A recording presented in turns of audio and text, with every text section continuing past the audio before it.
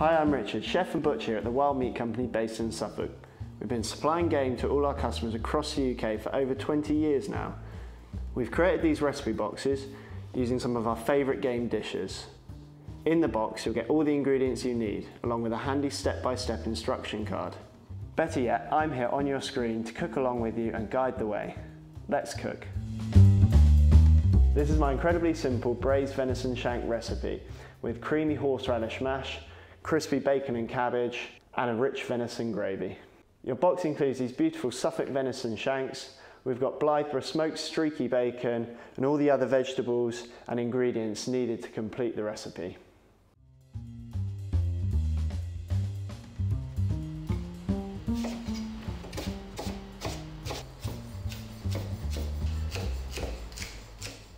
Now we've got all the veg prep out of the way, we're going to turn our attention to preparing our venison shank. I've just taken it out of the packaging and allowed it to come up to room temperature, and we're now just going to give it a really nice season. And what we're going to do with that, we're just going to heat a heavy base oven friendly pan with some veg oil and going to start frying that off.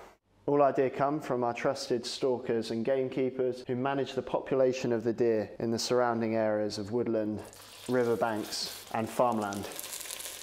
Keep turning the venison shank to ensure that it's browned all over. The venison shank we're using comes from a fallow deer, which tend to be the most common in our area.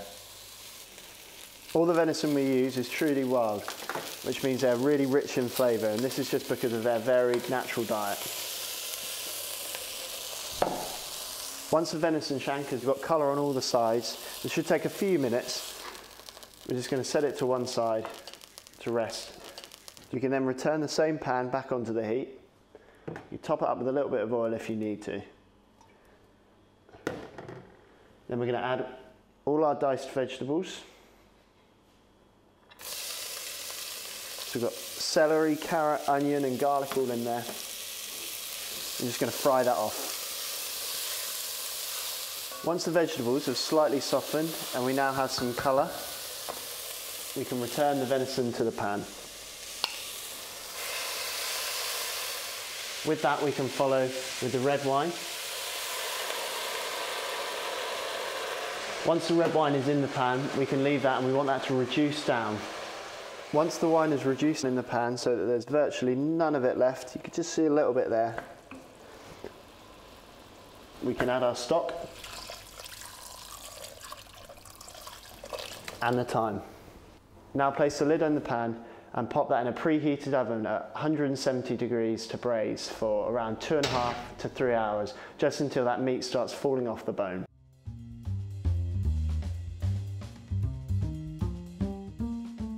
Make the mashed potato by peeling the potatoes, quartering them and covering them in cold water. Slightly salt it and put on to boil. Now that the mash is underway, we'll turn our attention to the cabbage. All we want to do here is just half it, remove that hard central root, and now we're just going to cut the cabbage into long, reasonably thin strands. With our cabbage all chopped up, we just grab our bacon, dice it into nice chunks.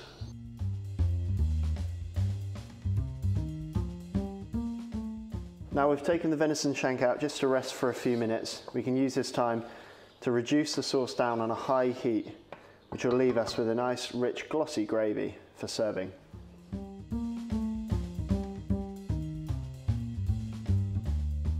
So we've now boiled the potatoes and I've just given them a good mash. So we're going to add our cream, a little bit of butter, some horseradish sauce.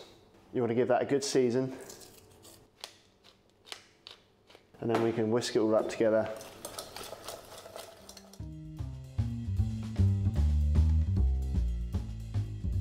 So if we get a pan hot, again a splash of vegetable oil. Once that's hot, we can go in with the bacon. Whilst the bacon's frying, you can always just blanch the cabbage just for around 30 seconds. Once the bacon's been frying for a few minutes and we've got nice brown colour, we can go in with the blanched cabbage. All we've done here is cook the cabbage so it's nice and soft. It doesn't need to go in for long, just around 30 seconds. Once the cabbage is in the pan and we've given it a really good mix, all we need to do now is just add the mustard and add some seasoning.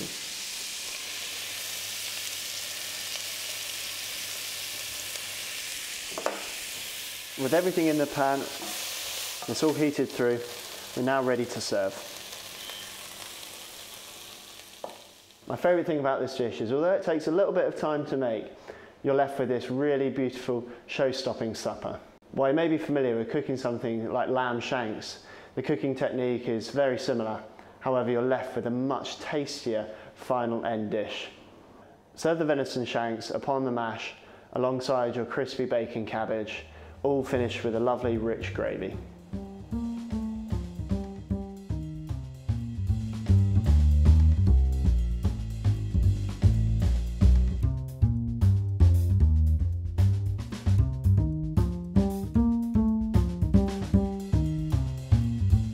Thank you for purchasing the Wild Meat Company recipe box. I hope this has shown you how easy it is to cook game at home